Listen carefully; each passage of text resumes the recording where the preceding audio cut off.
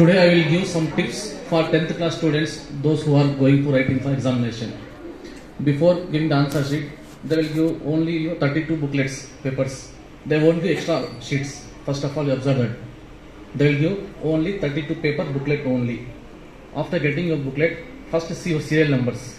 Some numbers are there, you have to check. They will give 6 code numbers, 1, 2, 3, 4 like that. First you have to check the numbers. If 5 digits are there, forward and uniform to your teacher or invigilator. Sir, threads are not there, number is not there. So first of all, when you are getting the paper, you go to last page, 32 page, write rough work. You do all your rough works. You can write all formulas also, all physics formulas also, anything you can write. But you write heading, rough work. And don't use red sketch pens and green sketch pens. You can use any pens. But you have to use pens only for writing the headings only. You write headings with black or blue pen only, but you have to underline with the sketch pens. Don't write headings with markers. Don't use whitener also. Here I observe that so many students, 8th class, 9th class, 10th class students are using markers. Whiteners are using. Please don't use whiteners, because whiteners are not used in the examination hall. Okay, and watches, mobile phones, shoes are also not allowing this time. Only chappals, sandals also not allowing. Okay, and you have to go before, half an hour before for the examination, because if you go late now, they won't allow you.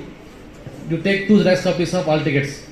Okay, because by missing one also you can arrange other also. Okay, so you don't take only single hall ticket. After getting the hall ticket, make it Xerox for 2 copies, because they won't allow you. Without principal signature or without HM signature, they won't allow you also. Before writing the examination, first of all you write serial numbers, number wise write. Don't write 1 mark, 1 question there, 1 mark question last page like that. You leave some page, right? Otherwise write 1, 2, 3, 4, 5, 6, 12 numbers. After that you can go. And wherever you question are writing, write question number clearly. So many students are not writing question numbers clearly. Example, Farin also not writing. Farin, Sabil also not writing the exam question paper numbers, exam papers. Okay. And one more thing, you have to write neatly, ma. You are not handwriting so bad. You have to improve your handwriting. Okay.